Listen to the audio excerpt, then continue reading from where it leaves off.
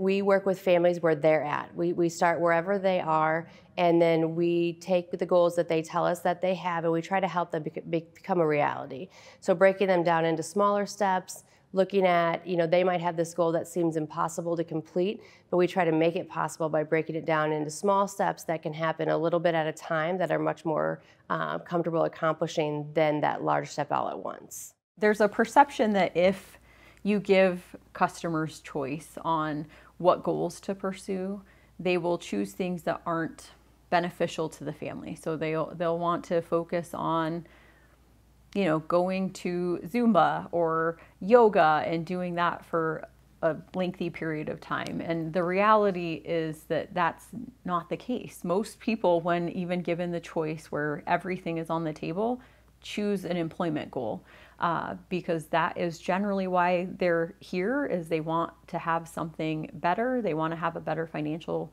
situation. And most people know the way to do that is through employment. It can be very overwhelming to just have a goal that says, like, I want to buy a house, right? Like, it's a very, very overwhelming and can almost seem like a really daunting goal. So the approach there is, like, let's break this goal up into steps, things that we feel are achievable within a specific time frame. So, it should be time bound. And so, like, the first step may be just working on your credit and increasing your credit score. It could be working on your savings, creating a budget for the household. And so those real small steps make it feasible, but it also gives members, or I think gives them a space where they can feel a sense of hope.